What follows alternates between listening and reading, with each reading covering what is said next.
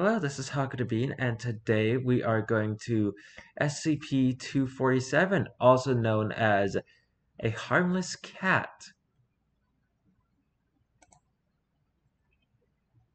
If you like this video, please leave a like on the video, comment down below, and subscribe to the channel. Let's get right into this. If my computer will stop lagging.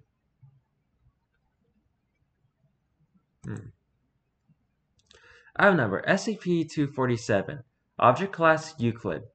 Special Containment Procedures. SCP-247 is to be kept in an enclosure of at least 20 by 40 meters. Furnished based on the plans provided by the redacted zoo and lined with SCP-148 offset from the rest of site, blank by at least 50 meters.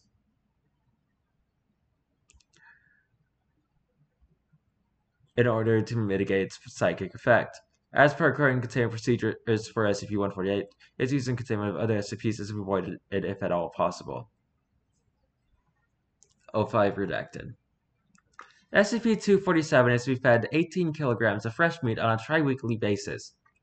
Feeding occurs in a separate enclosure. Cleaning staff should enter the enclosure only during designated feeding times. No other access to the enclosure is allowed. The footage resulting from any violation of this order is to be archived for use in training in the cleaning monitoring staff of SCP-247. In case of a containment breach, the entire wing must be evacuated and all live footage of the incident heavily censored. The area SCP-247 occupies will be sealed off and gassed, followed by the return of SCP-247 to containment. If for any reason this should become impossible, a retrieval team will be sent in armed with heavy tranquilizer rifles. Retrieval team agents must be specially selected for high reflexes, excellent marksmanship, unquestioning obedience, and low empathy scores. Description: SCP-247 is a Bengal tiger, Panthera tigris adult female, which to all observers appears to be a harmless cat. Felis catus juvenile female, that is a Y, with an orange-black striped coat, resembling that of a tiger. Remote feeds and still photos also show this illusion, although it is unknown whether the photo itself is affected or merely the observer. SCP-247's true nature has been confirmed by analysis of weight, water displacement, and dental molds made from bite marks. It is unknown exactly how SCP-247 generates this illusion. There are two components to the illusion: a magic effect that changes the perceived image of SCP-247 to that of a kitten, and second, a psychic component which radiates outward from the subject, diminishing according to the inverse square law and reaching half strength at redacted meters. Any sentient being within this field comes under the impression that SCP-247 is completely harmless, regardless of prior knowledge or experience. Individuals in this field would also show extreme reluctance to harm or allow others to harm SCP-247, even while being actively harmed by the subject. This psychic field can be blocked with SCP-148 or avoided by striking from outside its effective range. The mimetic effect is not blocked by SCP-148 as of yet. No one has been able to see SCP-247 as anything but a small striped cat. Typically, SCP-247 will begin to purr or mew when approached by a human. The human will remark that this is adorable and approach to pet the subject. This has been observed even in persons who strongly dislike cats. SCP-247 has been known to accept affection from its victims for upwards of 7 minutes before disemboweling and devouring them. Genetic analysis shows slight deviation from a typical Bengal tiger genotype, indicating possible contamination. Data expunged. All further breeding experiments require O5 level approval. The resulting hybrids have been designated SCP-247-1. See experiment and log 247A14 for more details. I don't want to, but I have to now. Addendum 247A. A series of tests exposing SCP-247 and the control subjects to various non-human animals. Control testing took place in exact replica of SCP-247's enclosure. Control A is a yellow kitten matching SCP-247's apparent size and age. Control B is a fully grown Bengal tiger matching 247's actual weight.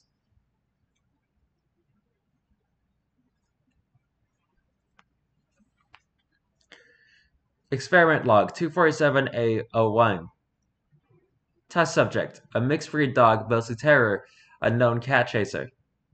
Control test A: subject immediately began and barking and ran into control, which retreated up a nearby tree.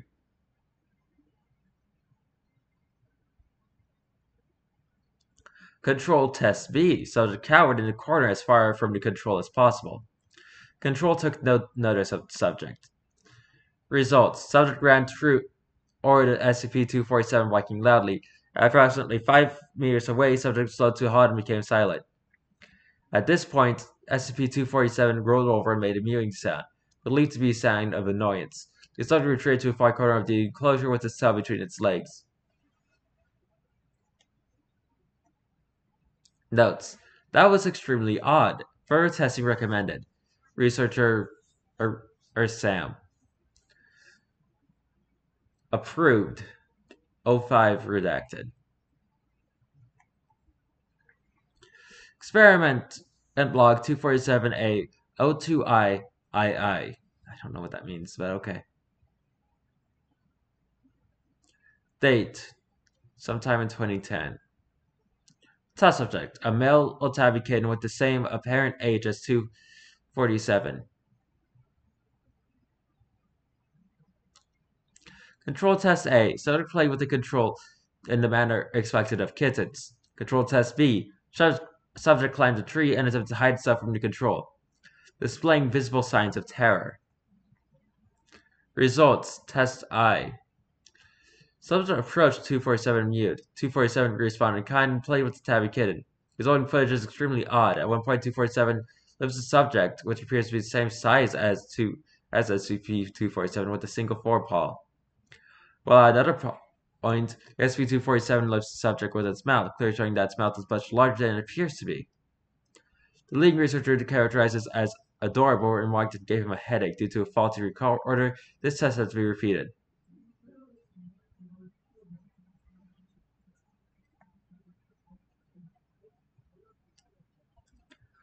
Results: Test 2. Subject approached 247 as above.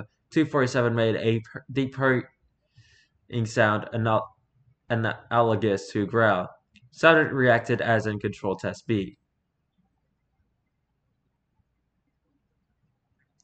Notes: this seems to indicate 247 has some degree of conscious control over its apparent and appearance. From Sam again. Experiment log 247A3. Test subject: an adult male deer, a normal prey animal for a Bengal tiger. Control B and SCP-247 were not fed for 3 days prior to this experiment.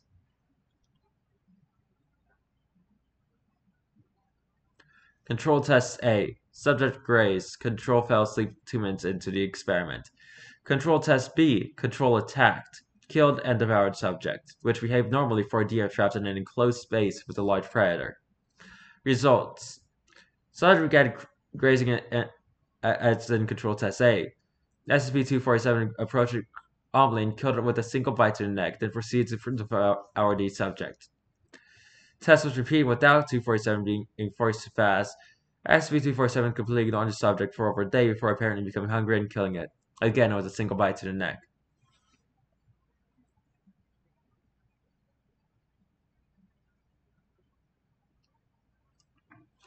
Notes: SCP-247 seems to prefer humans, both as food and for entertainment.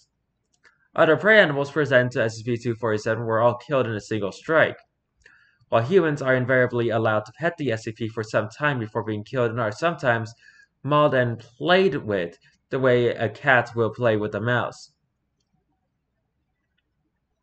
Furthermore, the SCP has killed every human it has had the opportunity to kill, regardless of hunger.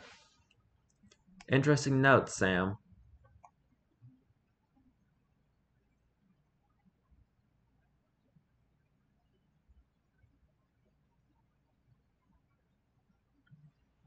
Experiment log 247A08.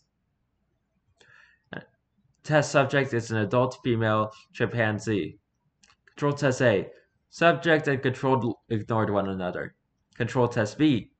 Subject retreated to a tree, showing some signs of unease. Control displayed some curiosity towards the subject but did not attack. Results. Subject approached 247, made noises identified as signs of affection, and began to groom SCP-247. SCP-247 allowed the subject to groom it for over an hour, then messily killed and devoured it. Note, this seems to be its typical reaction to unfamiliar prey animals. It seems to prefer to prey on apes with advanced social behavior. Experiments with gorillas and other social apes have shown similar results. I'm surprised a gorilla is easily devoured by this thing. Essentially, SCP-247 is a large predator that has somehow adapted to take advantage of the largest available food source, humans. We should investigate all future reports of man-eating tigers in case there are more of these things. Researchers,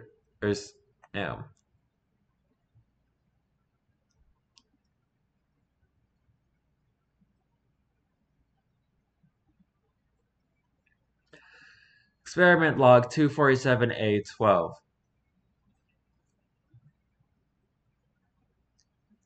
Test subject, an adult female grizzly bear. Control test A. Control fled up a tree in terror. Subject ignored it. Control test B. Subject and control acted nervously and gave one another as large a berth as possible.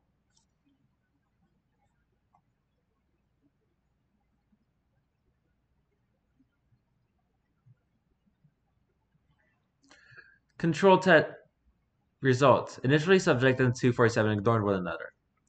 At one point, subject came very close to SCP-247, resulting in SCP-247 giving a warning out. Subject responded with hostility. Tests are due to possible harm to SCP-247. Subject tranquilized by Foundation personnel and subsequently killed by SCP-247. Note, further tests involving animals potentially capable of killing or injuring a Bengal tiger are cancelled. Experiment log 247A13.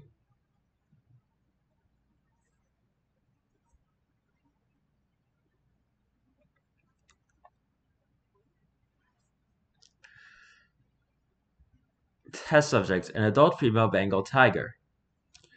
Control test A. Control flared up a tree in terror. Subject ignored it. Control test B. Subject and control agree one another, establishing order of social dominance, then both fell asleep. Results identical to control test B. Notes. Interestingly, SCP-247 was the beta animal in this interaction. Researcher Sam. Experiment log 247A14. Test subject, an adult male Bengal tiger. Control test A. Control fled up a tree in terror. Subject ignored it. Control test B. A beta record of normal Bengal tiger mating behavior substituted. Results. As expected based on control B. Data expunged.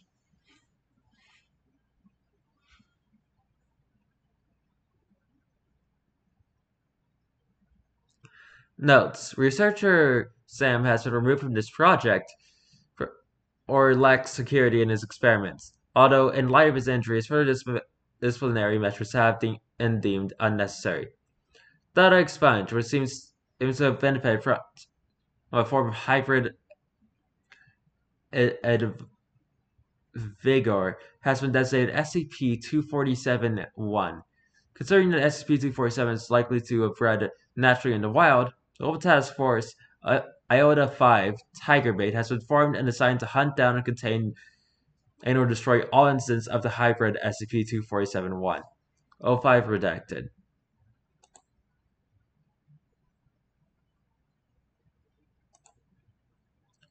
Well, that was SCP-247. I'm trying to make this video an MP4. The last ones were MKVs, so If I have to record this again, and you'll know. Oh, why? Anyway, I hope you liked this video. Please leave a like on the video, comment down below, and subscribe to the channel. I have no idea what I'm going to be doing tomorrow, so until then, goodbye!